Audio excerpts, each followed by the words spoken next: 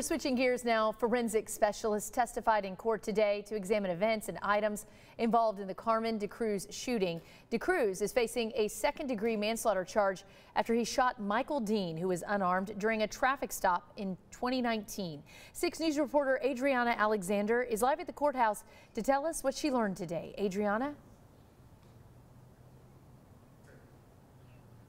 Lindsay, the trial of Carmen DeCruz wrapped up today, not too long ago, and we got more information as to what DNA was found on the gun in this shooting in 2019. Now, Texas DPS DNA supervisor Agatha Eason examined the bullets and gun DeCruz used on the night of the shooting and found 3 DNA samples on the gun.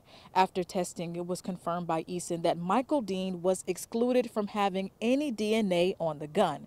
In the recording, DeCruz mentioned that he did not shoot Dean intentionally and that Dean may have grabbed for the gun during the incident. Now, trial does continue on Monday at 9 a.m. and we will still be giving you guys full coverage and give you more information as it becomes available. For now, live in Belton, Adriana Alexander, 6 News. Adriana, thank you so much for your coverage throughout the week.